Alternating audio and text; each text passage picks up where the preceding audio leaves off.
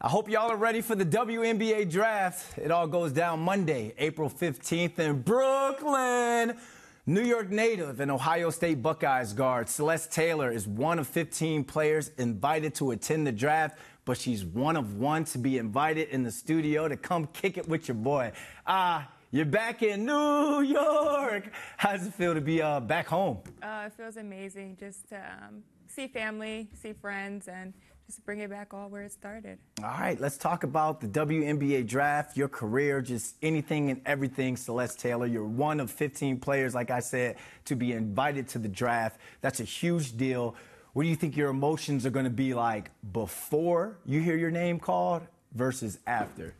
Yeah, I mean, before, it's very anxious, but also exciting, just trying to enjoy the process and just stay locked in and just keep fighting for, you know, whatever comes my way, be ready for it. And then after, obviously, a little sense of relief, but at the same time, knowing that it's time to put my head down and work when we get to training camp. What's that process been like? Because I know in the NFL, there's like the combine, there's pro days. Like when your season finished up, what did you have to do to prepare for the WNBA and also just work out in front of scouts? What's that process like for you? Yeah, so for the WNBA, you don't get to really work out in front of the coaches or scouts, really. It's usually during the season they get to come watch you play. You know, if you happen to be in a city and they want to watch you work out with a trainer or something, they can do that as well. But for me, we kind of had a tough loss to end the season, so kind of giving myself a week to really grasp that and understand it was my last college game. But, you know, just trying to go through the process, speaking to certain teams and speaking to teams about what,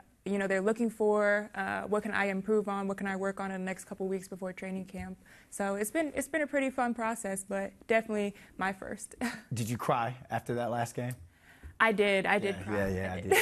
It's okay to let it out, you know. That's just one of those moments. Like after my last game in college, I let it all out. They was looking at me like Caleb Williams crying to his mama. Like they were looking at me like I'm crazy. But is there any team that you prefer to play for and why?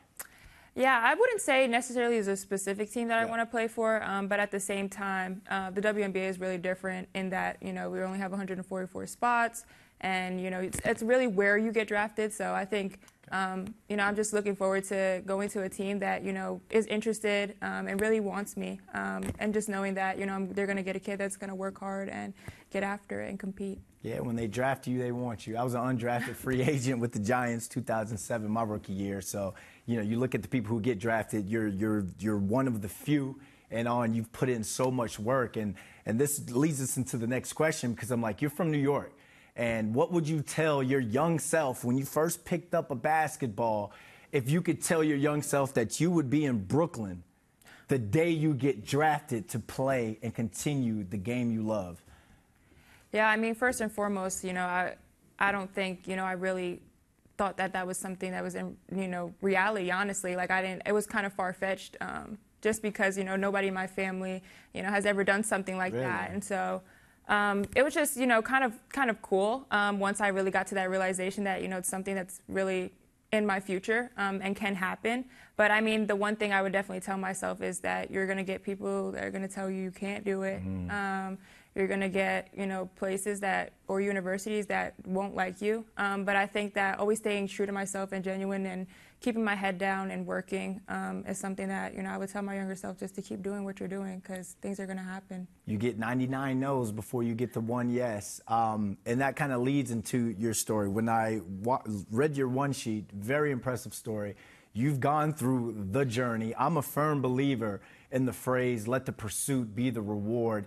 How has your journey turned you or molded you into Celeste Taylor, the hooper, and Celeste Taylor, the person? Yeah, I mean, I give a lot of credit to that. You know, I give a lot of credit to my journey, and definitely having patience in that journey, because, you know, it can get really hard at times. But, I mean, the journey, I started off at Texas, and I loved the university, had a coaching change in my sophomore year, tried it out, stayed, was able to play during COVID in the bubble, get to experience that, play in an Elite Eight. Transferred to Duke University, a really, really amazing institution, great people. It was my coach's first year, getting to learn under her. She came from the NBA, so definitely a great experience in that aspect. And then, you know, the final stop, you know, I think it was something that I needed to just continue to grow me as that person, like you said. It helped me come to a lot of different realizations about myself and just the things that I'm capable of doing. When it comes to the transfer portal, I'm one of those boomers who are like, no, you know, instead of transferring, you need to sit your butt there and you need to work hard and beat that player out. The game's different. College sports is absolutely different now. So what are your thoughts on the current climate of the transfer portal and NIL deals? Yeah, I mean, it's definitely amazing. I'll speak specifically in my case. I mean, everybody's case is different, but for me, obviously I had a new coach. Yeah. It just wasn't the right spot for me. COVID happened at that time too. My parents weren't able to come down. I was in Texas. That's not a driving distance. So finding somewhere I could go a little bit closer to home, you know, it led me to Duke, a great academic institution. I was able to get my psychology degree from there. So then, you know, after that, you know, one of my assistant coaches left, again, another coaching change for me that I was very comfortable with. And so I decided to go to Ohio State. But I think the transfer portal is good overall. You know, I've definitely benefited from it. There's a lot of people that have benefited from it.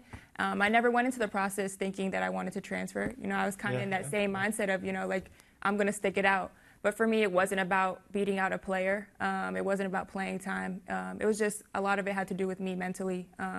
And also me, you know, how far I wanted to take this thing of basketball as professional sport that I can, you know, obviously have as a career. But, you know, NIL has been big too. You know, it's definitely something that's has helped out a lot of athletes. Everybody has a different take on it, just like the transfer portal. Yep. But I definitely think it's cool for people to get their names out there. It's a way to get your name across. But, yeah, it's been great. So if you look at your journey then, I mean, your sports journey really helped you grow as a person, because here's this kid from Queens, goes down to Texas. Yeah. Completely different world down there if anyone's lived down in Texas. And then you get to go to a place, institution like Duke. Higher learning, you're around people who are very successful, probably don't think or act the way like the people who you grew up with or just the community you grew up with. And then you get that moment to where, all right, here, I'm at Ohio State, I'm playing, this is where I'm playing, this is where I'm going to end up, and this is how how my future is going to go by the way I play here. So it kind of helps round you out in a way, and we don't see that a lot when it comes to some of these kids in the portal because they want to go because they're not getting the playing time. So thank you for clearing that up. I had my little okay boomer moment. Now we can move on to the next question. You're at Ohio State. You get to play against Caitlin Clark. That's a whole Caitlin Clark mania. You played at Iowa. You got a chance to be there and play in front of that crowd. What's it like? Like, what's it like playing against Caitlin Clark? Yeah, she's a phenomenal athlete. She's definitely has grown the game in so many ways. You know, like you look around and you see girls wearing her jersey, wearing her name on the back, and you know, just supporting her. You see the fan base that she brings around and everybody that she brings around with her.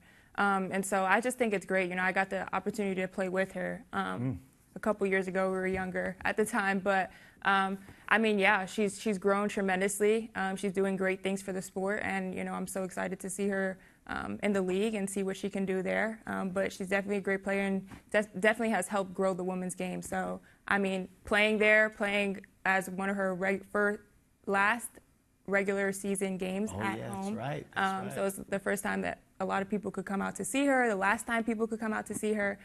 We took the loss there, but I mean, just the environment, just to be able to play in environments like that, I think it's just amazing for everybody because, you know, at the end of the day, that can be somebody's first time watching you play too. So I think that's just important, that what she's doing for the sport. You talked about seeing kids wearing her jersey. What was that first feeling when you saw someone wearing your jersey for the first time? Another cry emoji moment? Yeah, it was definitely really cool. I mean, honestly, I think as I get older, I start to, you know, realize how much of an impact I can leave on the younger generation. But, you know, obviously for the first time, it was definitely really crazy. Damn, she's saying younger generation. Like, I'm feeling old as I don't know what. You are the younger generation. All right, so that coverage that women's college basketball got this year was absolutely phenomenal. I believe more people tuned in to the women's championship than they did the men's. You think that coverage is going to carry over to the WNBA, especially with your class being rookies in the WNBA this year?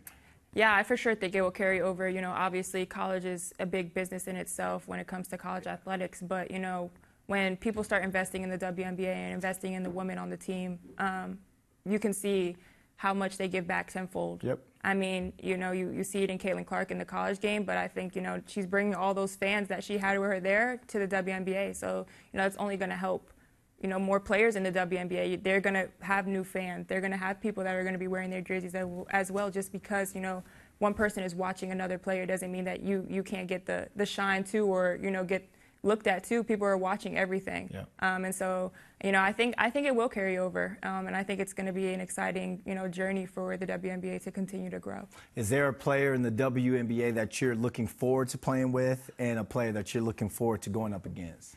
Yeah. You're smiling on that one. All right, yeah, there we go. Let's get juicy on this one. I mean, I have some friends in the league now who, you know, I would be excited to either play with or even play against, you know. Like who? Jordan Horston, Zaya Cook, you know, we've been friends for a couple years now. So just to see them, you know, after their rookie year last year to come out and do big things, it'll be pretty cool to play with them or against them. And then, I mean, obviously, any of the vets, any of the people that I've been looking up to my whole life, from going to Liberty games to seeing Stewie play with the Liberty now and being a hometown kid.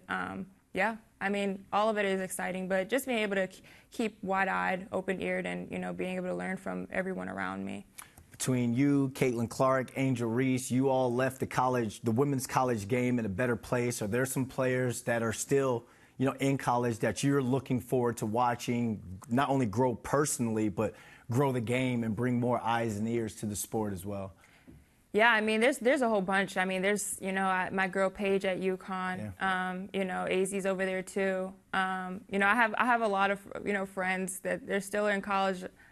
But, you know, I'm just excited to see what everybody can do. I mean, you know, I obviously have gotten, you know, a lot more recognition throughout the years, but, you know, it hasn't been on a level like Caitlin Clark or Angel Reese. But to me, I mean, it's just fun to be a part of it. You know, it's fun to say that, you know, I had the opportunity to go to 3 great institutions and play, to get my degree. And so I think that, you know, there's a lot of young talent out there, and I think that if people keep investing like they have been, and going to games and, you know, taking their kids there, that, you know, those kids can get seen too and bring some limelight to Let's talk about your Colombian roots. We're in the era of representation, so how have you added some Colombian flavor not only to your game but to your style and in the locker room as well? Because I don't think there's many Colombians in Columbus, Ohio. So how'd you bring that flavor to Columbus? Yeah, I mean, for me, I think the big thing is just,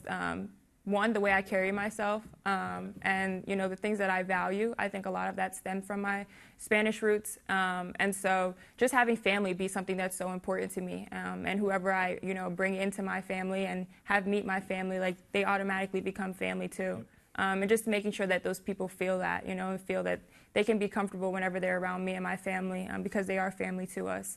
And I think also I love to cook, so, you know, I try to, the recipes that have been passed down to me from my grandma, try to cook them for my friends, and, you know, just have them, you know, get a little taste of it. And then sometimes, you know, like, obviously people don't realize at first that I'm Spanish or that I'm Colombian, so, you know, maybe I'll throw out a few Spanish words here and there, and just get, you know, a laugh out of people, but yeah.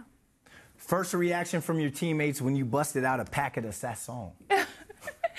I mean, I have a lot of teammates who, when they do cook, they use a lot of seasoning. Okay. So it was nothing crazy to them. It was nothing crazy. Are you looking to have a Colombian-themed draft day outfit like the Patriots' Christian Gonzalez had last year when he was drafted? Can you give us some sort of little exclusive or look into what Celeste Taylor's draft day outfit is going to look like? Yeah, I think it's just, you know, it's me. I think that, you know, it's very simple and elegant, but cute at the same time, and allowing, you know, my personality to shine through whatever it is that I wear. But, I mean, nothing specifically about me, for real. It's Me by Celeste Taylor. Sounds like a fragrance. Right? You should look into that. I just want my 10%. All right, really quick, rapid-fire questions just to have fun with. You're from Queens. Mets or Yankees? Yankees. From Queens? Yeah. Oh, wow. They may not let you back in the borough after that one. Jets or Giants? Jets. Knicks or Nets? Knicks. Which Colombian dish did you cook for your college teammates that they loved most? A bandeja paisa. Can you break that down for us? It's just steak, plantains, Ooh. white rice, beans, avocado, fried egg. Sweet plantains or the tostones? No, sweet plantains. Okay, yeah, I love those too. All right, last but not least, what does LMGABEACOAR stand for? It's in the prompter to help you out. LMG, let me, no. The let me is right. Let me get a bacon, egg, and cheese on a roll. Let's go! She's sick, Queen. She went to Austin, to Raleigh, Durham, and Columbus, but she still has that Queens flavor. The WNBA Draft goes down Monday, April 15th. Thank you for that. Whew, that was awesome. Thank you. Good luck with everything, and we'd love to have you back in studio, especially if you get drafted by Brooklyn. But regardless, this was awesome, and we wish you nothing but the best. Thank you.